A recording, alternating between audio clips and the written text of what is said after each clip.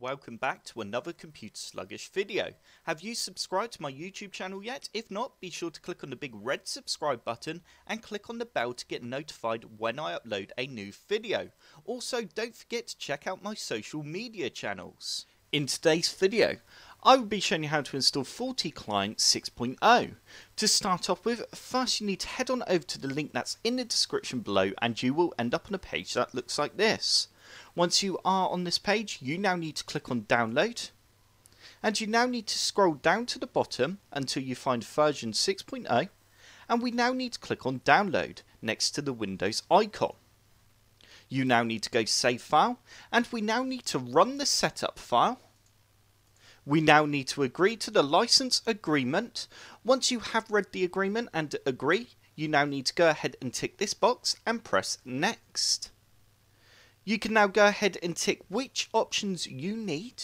I'm just going to leave it on the default options, and I'm now going to go ahead and press next. You now need to choose where you'd like to install Forticlient to. I'm just going to leave it on my C drive, and we can now go ahead and press next again and install. Once Forticlient has finished installing, we can now go ahead and press finish, and you should now have a green shield in the bottom right hand corner of your screen in the system tray. You now need to right click on the green shield and press open Forticlient console. If you don't have this, then you can go ahead and run the shortcut on your desktop. And straight away, this is what Forticlient looks like. As you can see, it's installed successfully on my machine. You now have a few different options on the left hand side here.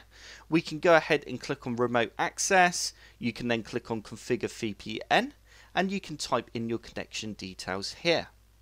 We can also click on settings and change a few different settings. And that is it for Forticlient. I hope this tutorial has helped. If it has, hit the like button below and subscribe for more computer sluggish tutorials. Don't forget to check out my social channels.